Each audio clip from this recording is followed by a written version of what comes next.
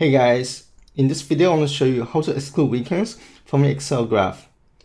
In Excel, when you create a chart based on a date range, including dates without weekends, Excel will automatically add the weekends into the chart axis.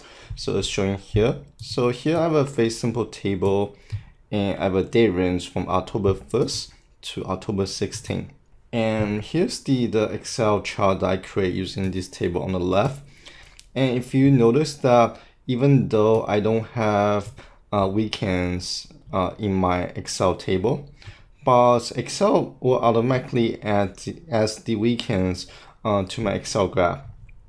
And to exclude the weekends from the graph, and all we need to do is, first of all, we need to click on the x-axis. And next, you can either double click or you can right click your mouse and click on Format Axis. So under the Format Axis section, and you want to go to Axis Options. And here under the Axis type, you want to choose Text Axis. And that will basically remove the weekends from your Excel graph.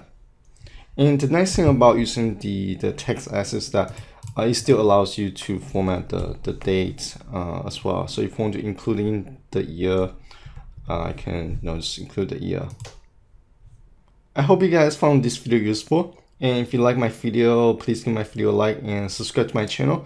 Thank you for watching and see you guys soon. Bye bye.